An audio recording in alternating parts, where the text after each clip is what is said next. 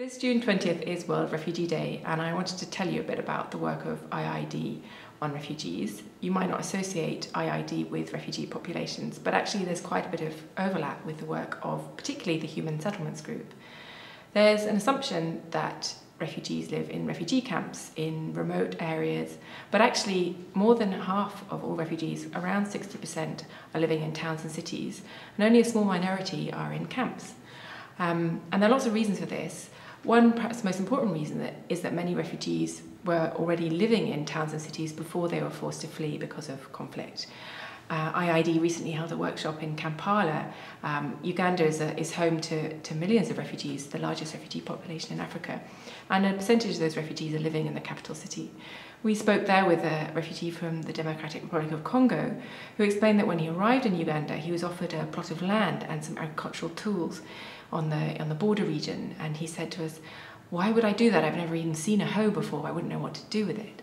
So it's clear that refugees want to live in urban areas. There's the opportunity to live a life with dignity and with hope and aspiration for themselves and for their children. There's opportunities for education, there's better healthcare, and opportunities to earn a living.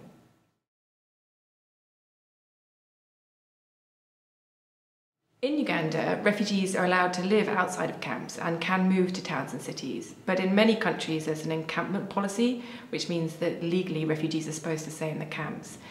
Even in countries where you can move freely, refugees may not receive any assistance at all when they get to the capital city or another town. This is partly because humanitarian agencies are not used to delivering assistance in towns and cities. It's a lot more complicated than giving food or shelter or healthcare in a camp where there's a clear understanding of who is a refugee and who isn't. And there are also a number of barriers that refugees face to accessing decent healthcare and decent basic services. So IIED recently did some research with refugees in Nairobi and in Kampala, where it was found there was quite a lot of discrimination towards refugees trying to get access to healthcare. There's also a language barrier, requests for bribes, and also a real lack of understanding on the part of healthcare providers of the types of documentations that refugees held that proved they were eligible for healthcare.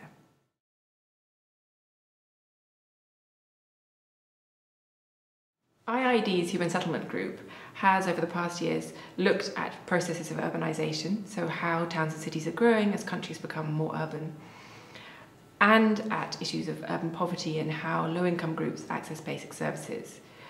With the numbers of people who are displaced within their own countries and crossing borders as refugees, and the fact that they're moving into towns and cities, we've realised that increasingly displacement is part of that urban picture. And to understand how to promote sustainable urban development, we need to understand how displaced people are living in urban areas and experiencing life there. One positive thing to note is that mayors around the world are recognising that not only is there a moral case for hosting displaced people in towns and cities, there's also a social and economic case for providing a welcoming environment for people who've been displaced by conflict, by natural disasters, or increasingly by climate change. So IIED is working with mayors, local communities, service providers, and refugee organisations themselves to see if we can come up with some win-win solutions that provide that welcoming, productive, and safe environment for displaced people.